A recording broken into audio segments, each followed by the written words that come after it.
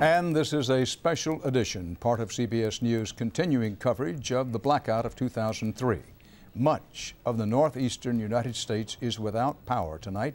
Millions and millions of people in big cities and suburbs from New York to Detroit and in Canada were caught by surprise in the middle or late afternoon when the electrical grid suddenly crashed, stopping everything that depends on electricity to run.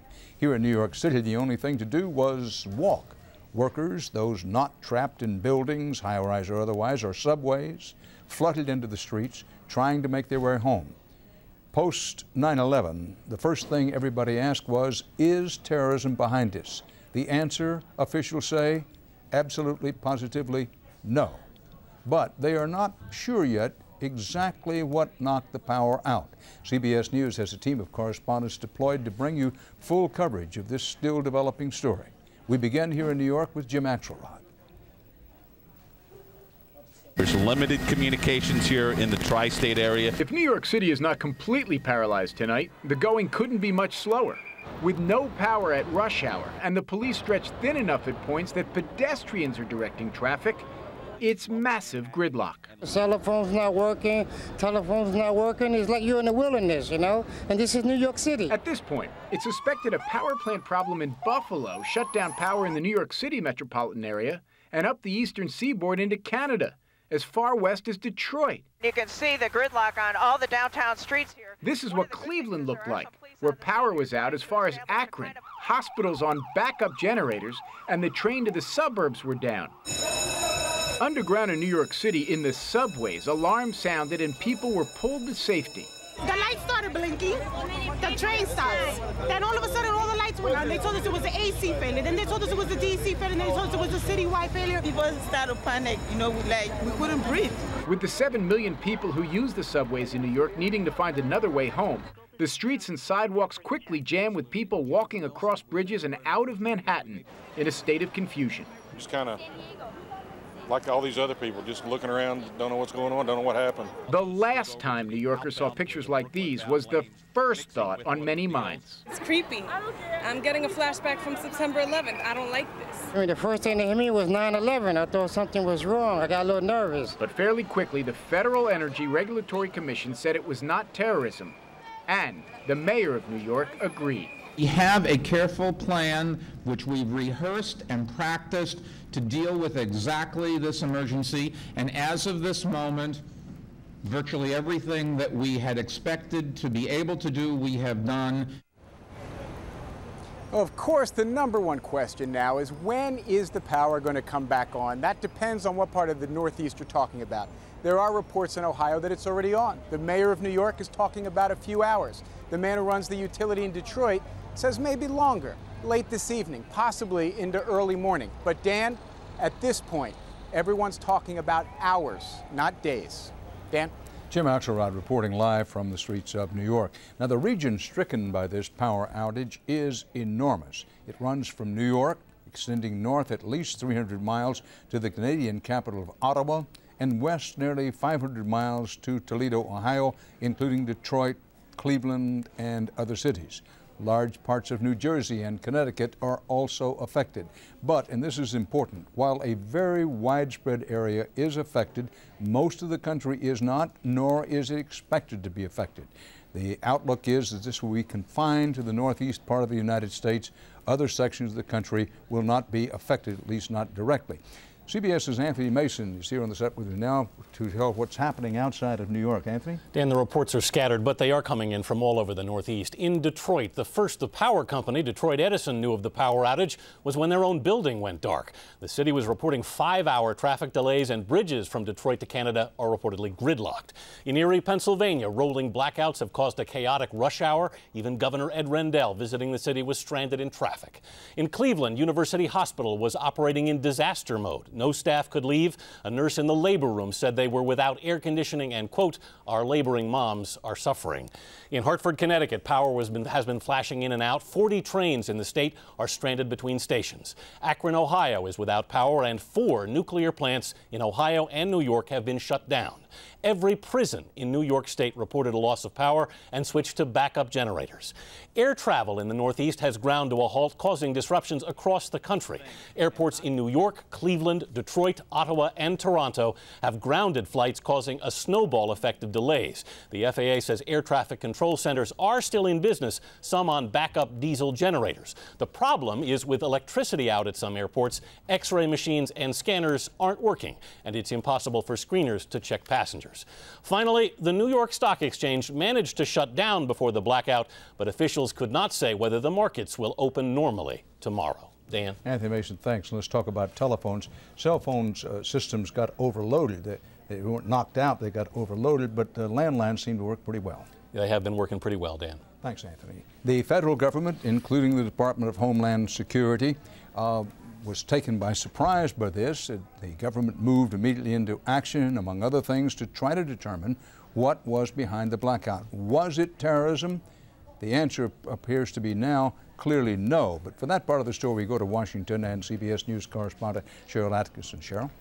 Well, here in D.C., Dan, you can imagine officials were watching carefully, waiting, wondering 2 things, of course. First of all, what caused the outage in other places, and secondly, was something like that going to also happen here? It didn't, and within about an hour and a half of the blackout, a senior White House administration official had issued a statement saying that the outage was a result of a power grid failure and not terrorism. The FBI and the Department of Homeland Security quickly concurred, and so there was no change in the national security alert level. It remains as it was before, which is yellow or elevated. There was a sense of calm, not urgency from the start, from the White House personnel traveling with President Bush. He's on a trip out in California. And power went out after the markets closed, so the Treasury Department here in Washington said that the shutdown of the market participants and the exchanges was very orderly and no data was lost. The New York Stock Exchange says it will open tomorrow morning. We don't have word yet on the other markets. But in D.C., I guess you could say a big sigh of relief, not only to have not been affected by the outages here, but also to know that the terrorism was not at any root cause of this. Dan? Cheryl Atkinson reporting live from our Washington Bureau, emphasizing the power is on in Washington, D.C. Now, with the power out in a wide section of the upper northeast United States, centered, if you will, basically around New York City and around the Great Lakes, the only way for most people to get around in the area turns out to be on foot. CBS News correspondent Mika Brzezinski is on the sidewalks of New York. Mika? Well, Dan, at first it's safe to say there was a wave of fear that swept over the crowds that poured out into the street when this first happened. It went from information center of the world to no phone service, no computers, no cell phones, and very little options in terms of getting around. In fact, we spoke to some people who were stuck in the subway when the lights went out.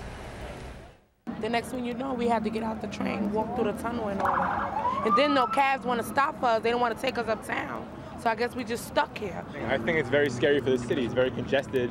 No lights are going on, and the traffic is going on. It's very dangerous. We really don't know what's going on. Could be worse. In fact, the entire city is really jammed at this point. Subway service is out. Bridges and tunnels are jammed. Some bridges are being used only as a pedestrian walkway. Hours into this situation, Dan, the mood has moved from anxiety, mass anxiety, to massive inconvenience. The streets are filled with thousands of people. The only way to get around is through the express bus service, and of course there's not enough of them to accommodate all the people who need to get where they need to go. Now, at this point, the concern is what happens tonight if this situation prolongs. The concern, of course, will be looting, widespread looting, and crowd control. But so far, so good right now. People are really listening to what authorities have to say. They're just trying to get home or to get to a place where they can hang out for a few hours till this all calms down. One guy, Dan, just yelled from his car to me, "Tell my wife I'll be home just a little bit late tonight." So people are trying to take it with a good mood here at this point, trying to get through this very difficult commute. Dan. Mika Brzezinski reporting live from near Columbus Circle here in New York City. Now, we haven't heard from President Bush since this situation started, and the reason is he's on a trip to California.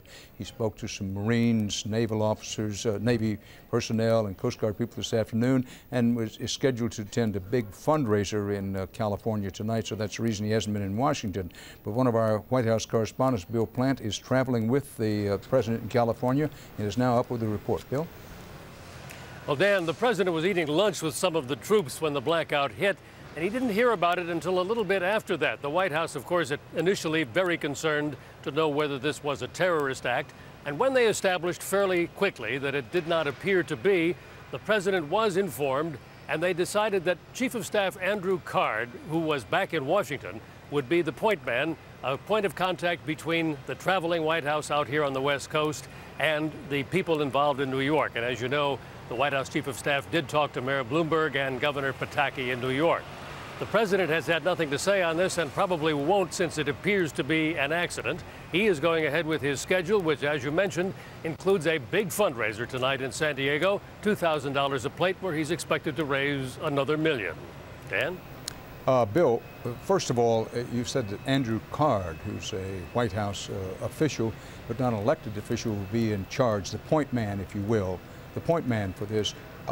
Where is Vice President Cheney, and why wouldn't he be in charge since the president is not in Washington?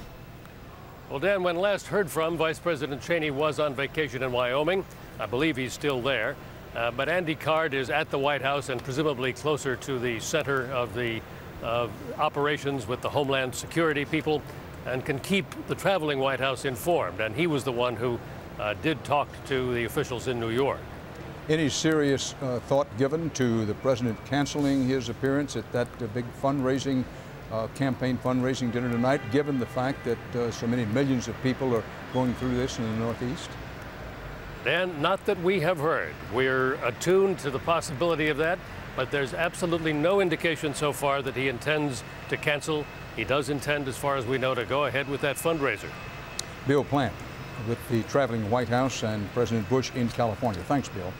The blacked out areas include Connecticut, and we take you now to Hartford, Connecticut, and reporter Pei Chang of CBS affiliate WFSB. Hey? Dan, I'm actually here in New Haven at Union Station, and obviously the biggest concern for the people here are the hundreds of commuters that head into New York every day via the Metro-North Railroad. Now, if you take a look over here to my right, you can see some people are waiting by their cars. That is the waiting game that dozens of people have been playing here today as they came to Union Station waiting to pick up their loved ones. Now, obviously, there is a little bright side to this. We were just told by a DOT representative that diesel-powered fuel trains are going to be going over to those Metro-North trains and dragging them and rescuing them back here to Union Station. The problem you see, Dan, is here at Union Station there is electricity. However, the overhead power line for the Metro-North Railroad system from New York all the way to New Haven is completely dead, and that's why all those people are stranded in between. For people who are looking to leave New Haven to head to other points further west or east, they're told they're going to have to hop on a bus, and that's what hundreds of people have been doing here. That's the latest from New Haven. Pei Chang, CBS News. Pei, if you're still there, please. Is power on anywhere in that vicinity at the moment? I'm a little unclear what the situation is at the moment. Well, here at Union Station, power has been on for the past couple of hours. It's just various parts of Connecticut. About more than 180,000 people actually are without power right now throughout the state of Connecticut. That affects places like Litchfield County, Fairfield County, Hartford and New London County. They're monitoring the situation right now. We are also told that here, that the New Haven power plant, they are on standby. They haven't had any problems with power outages there, but just in case, since everyone else seems to be affected. Thank you very much, Pei Chang in the Connecticut, telling us the situation there. It's a spotty situation in Connecticut, but some of the power is off there. Usually night and day, Times Square here in New York City radiates energy as the heartbeat of the city. This evening, though, the pulse is a little slower, as we hear now from Jim Acosta. As if someone turned a switch, the lights went out on Broadway. Suddenly, the glittering billboards along the Great White Way were dark. At the crossroads of the world, the traffic lights were off.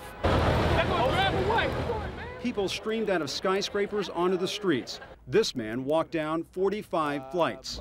I hit a button on my computer and everything went out. That's what it seemed like, but the entire building is out. People waiting on subway platforms came up for air. Can you tell me what you saw? It's kind of, it was like a flash, and the light went off, and the train just stopped. Everyone screamed, and then it was quiet, and then people ran for the stairs. Some didn't know what had happened. They were asking me for information.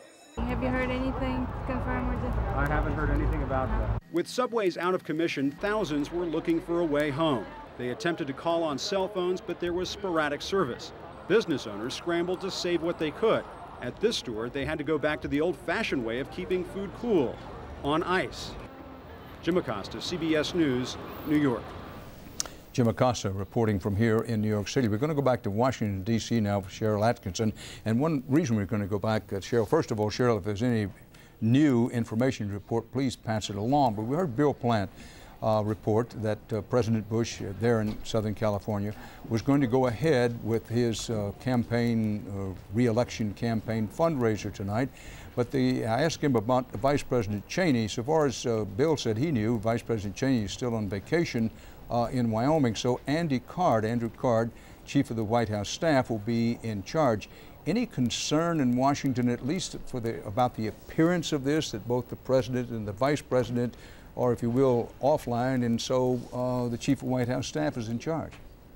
No one has said anything about that in particular, and Andrew Card was not the person that spoke to us directly in issuing statements about whether or not this was terrorism and ultimately saying it was not. I think the White House, it appears to us, is trying hard to give the sense of calm rather than a sense of urgency or panic, and it seems as though their standard operating procedure would be to continue with business as usual and everything as originally planned, rather than giving any sort of appearance of disruption, panic, or urgency. Cheryl Atkinson in Washington, thanks. Most people in the blackout areas have faced aggravating but relatively minor inconveniences. But for health officials, it can be life or death. Erin Moriarty went to see how one New York City hospital faced the emergency. Erin? Well, Dan, if any good came out of 9/11, it does seem that New Yorkers seem calm and prepared for emergencies. Although there was that moment of panic for people like Synovi Abramson, whose mother was in the middle of kidney surgery at Roosevelt Hospital when the power went out. But she's very sick, and I'm not even sure she's going to make it through this. I watched her be rolled in personally at 3:30. At 3:30, and the power went out 45 minutes later. Right. And he said it would take approximately 40 minutes to an hour and a half. Well, you never know. I mean, who knows? I mean, you're not going to hold anybody to that, but I'm assuming that she was right in the middle of surgery. But moments later, her mother's surgeon came out. She's okay, everything went fine. I talked to her dad. But She's fine. Okay. It actually went out right after. No, she wasn't in surgery. Right after? Yeah, the power went out right after we had finished. Okay. Thank goodness. Did you just come out from work? I just did. What's the situation in there? Everything is calm. Seems to be a plan of action. Everybody, the elevators are down. Everybody's taking the stairs, but there's a lot of direction as to where to go. What I saw today were people acting intelligently and courageously and with kindness and taking care of each other, directing traffic, looking out for one another. It was fantastic. Roosevelt, like the other hospitals in this city, are on backup power, and they said that they'll be able to handle emergencies as long as they need to. Erin Moriarty, thanks, covering what's happening in the hospitals. You are watching combined coverage from CBS News Special Events and the CBS Evening News because of the massive power outages, a blackout, if you will, in a widespread section of the United States, the northeastern section, New York City, Detroit, Cleveland, Albany, Hartford affected some, on well up into Canada, Toronto, Ontario province, said to be still without its basic sources of power. So that's the reason we're on the air with this kind of coverage.